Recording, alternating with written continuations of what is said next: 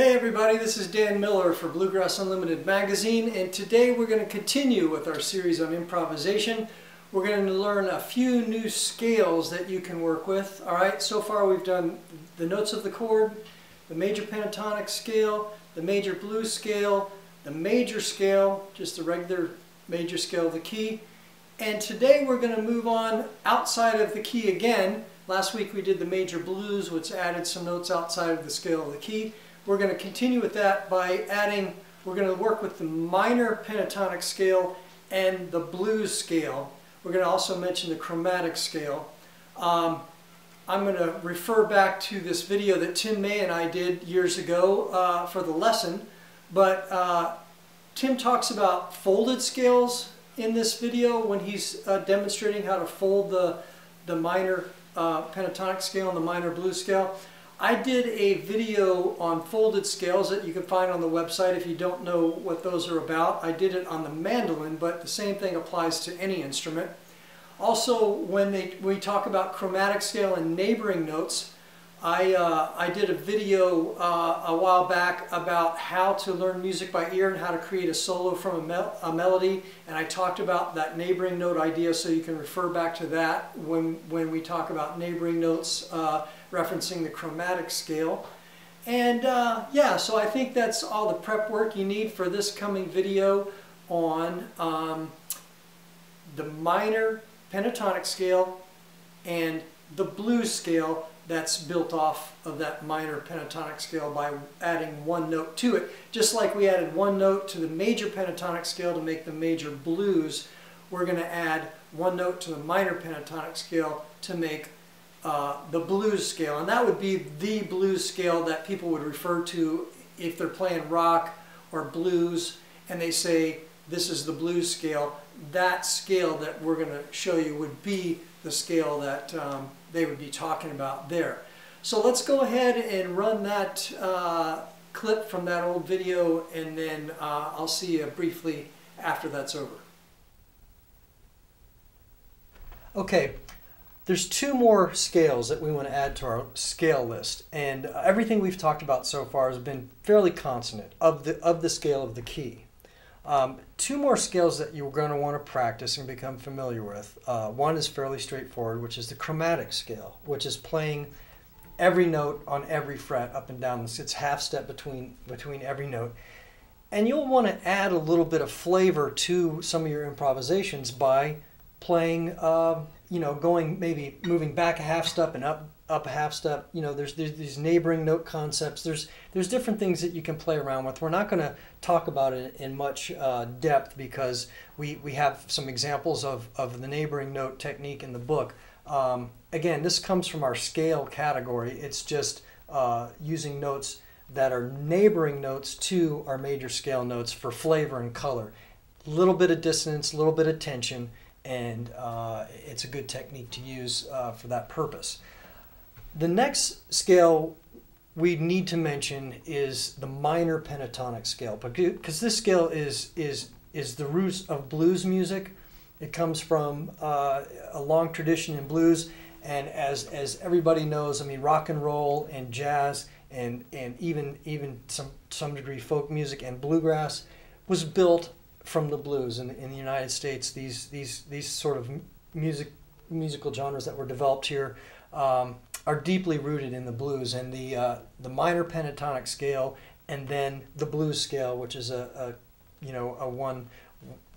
development off of the minor pentatonic scale, are so prevalent in the styles of music that we hear in the United States and now around the world that we need to mention that and talk about that a little bit and show how you might use a blues scale in playing any form of music that you might want to play. So Tim, why don't you talk about the minor pentatonic blues scale, and then we'll do some application. Okay, so remember penta means 5, so we've got 5 tones. So if we're going to play the G minor pentatonic, we just got to know the numbers again. We got the root, which is G. We have the flat third, which is B flat. If I count the scale up in a major scale, 1, 2, 3, there's my B. I flat that. It's the flat third. 1, flat third, 4, 5, flat 7. If I played a G major scale, 2, 3, 4, 5, 6, 7. I'm going to flat that 7th note of the scale. 1, flat 3rd, 4, 5, flat 7. Okay, so that's the notes of the minor pentatonic scale. Just play that one time through, and people will recognize it. Yeah. If you listen to any rock or blues, lots of rock licks come out of that. Blues is built on that. It's just so prevalent. You've heard that before. Yeah, and a lot of people play the closed version of that. Rock and roll blues players play that a lot. So that's just a scale, right? It falls under the scale category. But we can also take that and we can fold it. So we can take any scale and fold it. And so if I take a 4-note pattern, I'm going to start here on a G. Remember, that's the octave. Here's my G and there's a G. I'm going to start this folded scale up here, and I'm folding a minor pentatonic, 4-note.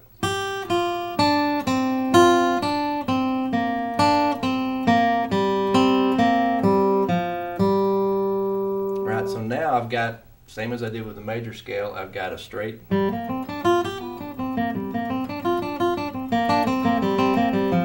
So at any given time, if I'm improvising, I can rock back and forth with those the same way we did with the major scale. And so to add the blues scale, add the blues scale to that, or make a blues scale out of it, we take the same minor pentatonic, and we're just going to add one note, and we're going to call it a blues scale or the blues scale. There's my 1, flat 3rd, 4. We're going to add a sharp 4 or a flat 5. There's the note we're adding. So you probably recognize that sound too. So we're just taking a minor pentatonic scale and adding one note to it. So now it's technically not a pentatonic scale because it's got 6 notes, but it's derived from it. So sometimes you'll hear people call it a minor blues scale. So then we can fold that.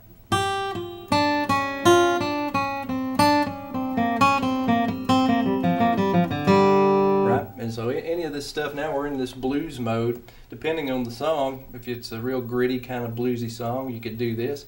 If it's kind of more of a pretty song, you would go to the straight diatonic scale. So you got another thing in your arsenal. And this is going to be where you're going to live almost the entire time for some songs, as in the minor pentatonic world. Or for some genres. If you're blues, that's your home. If you're rock, that's pretty much your home too. So it's very important to learn that. If you're a bluegrass player, I mean, Bill Monroe developed this style with a good dose of the blues mixed in, and a lot of the bluegrass guitar players play that scale and use it fairly heavily. Do you want me to just play again a 1-4-5 major progression and see how that lays over that? Yeah, and with this, Dan teaches students this sometimes, which is a good idea, where you basically just play the G minor pentatonic in the key of G over any 1-4-5 change, and the chances are it's going to work pretty nicely. We're going to talk about one more thing when it goes to the D chord or the 5 chord, but other than that, you can pretty much play this and get away with any of the notes without really even worrying about targeting chord tones and stuff. Yeah, and a lot of your blues guys will just play the two note chord, right? If you're getting a bluesy, rocky sort of thing, you can play this over that. A lot of the blues-based jazz will throw in all 7th chords, but you can just play major chords, and this will fit, and it'll sound great. Shall we? Yep. 1, 2, 3, 4.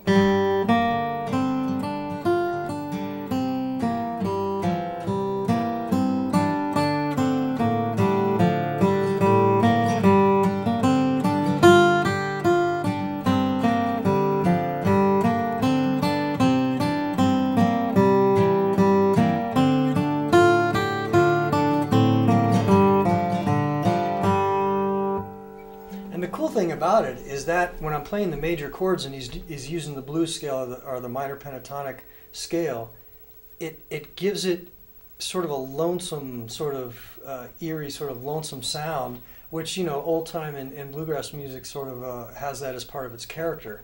So just choosing those notes will really change the color of playing over major chords like that. Now there's only one little caveat, one little problem with playing the blues that's a little more complicated than playing diatonic scales, and that is that when we go to a 5 chord, anytime we go to a 5 chord in G, the key of G, that's going to be a D chord. To really get the notes that are sonically pleasing and really what we want is to avoid, over a D chord, we don't really want a B flat. There's my B flat. Well, that B flat is a part of the G minor pentatonic. So unlike the diatonic scales where we can just run them all over those chords, we have to switch over in this case, and I'm sorry, but we have to switch over to the D minor pentatonic.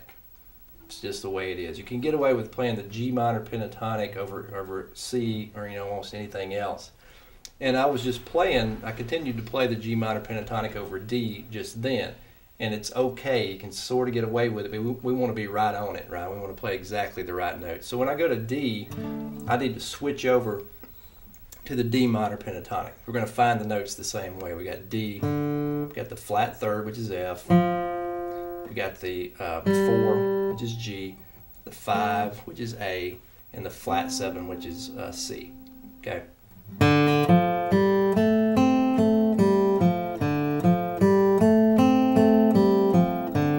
To switch over to that because now I have an A note and that's going to work over my D chord.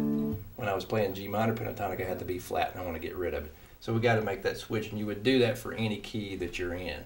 Now keep in mind too, the blues scale and the minor pentatonic are very much related because the blues scale is derived from it. I can do that for D, 1, flat third, 4, sharp the 4, 5, flat 7. Okay, so let's do the improv again, and I'll switch over to that D. Okay. And then the first time through, I'll just do the minor pentatonic, and then the second time I'll do the blues scale over D. Okay, and then in all other cases for G and C, I'm going to play the G minor pentatonic. All right. Let me mention one thing I'm doing rhythmically with my G chord, is that I'm not really playing a G chord. A chord, by definition, is made of 3 tones. I'm not playing the B note in my G chord because that scale has a B flat note in it, that B note of the G chord and the B flat note of the scale can rub against each other a little bit. So what I'm doing in my G chord is I'm playing a D note. Right here, instead of like a standard G chord that most everybody learns when they're first starting out is here, and I have a B note here, and I have a B note here. So what I'm doing is I'm playing my G chord like this, which I'm muting the A string, so I have no B note there, and I'm playing a D note here. And what that gives us is it has no third. So because it has no third, it's neither major or minor, and it fits better with the blues. And the rock guys do the same thing. They don't play the third when they're playing these power chords. So that's just one idea to throw out there. So let's do this example. Okay. 1, 2, 1, 2, 3, 4.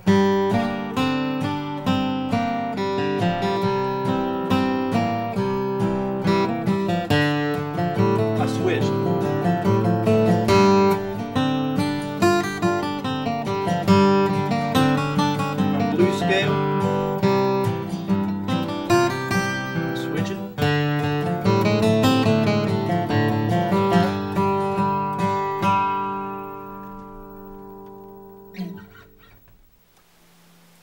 Okay, well, thanks everybody. I hope you enjoyed that and that you can get out your instrument and start working out the minor pentatonic scale and the blues scale and fit those into your solos. Next time we'll talk about how to integrate all these scales that we've been talking about in this series of lessons on improvisation up to this point.